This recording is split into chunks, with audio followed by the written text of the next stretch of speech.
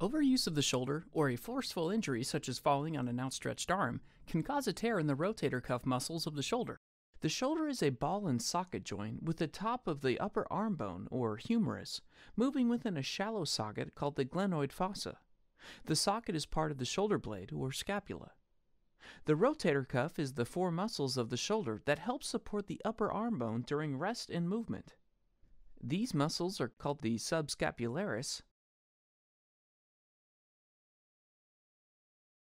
supraspinatus, infraspinatus, and teres minor.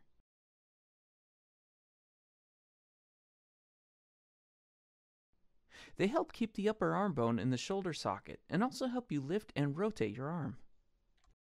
The muscles and tendons of the rotator cuff travel underneath the bony ledge of the acromion. There is also a bursa, or fluid sac, located between the rotator cuff and the acromion that helps these muscles slide smoothly during movement. The most commonly injured rotator cuff muscle is the supraspinatus.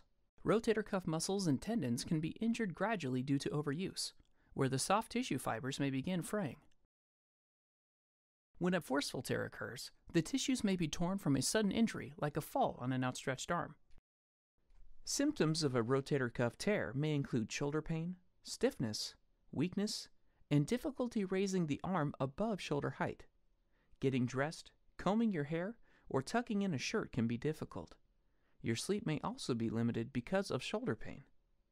Physical therapy can help you recover from joint stiffness, muscle soreness, and teach you how to keep your shoulder moving while protecting the healing tissues. You will be given a home program that includes stretching and strengthening exercises and learn how to correct your posture to help prevent further injury.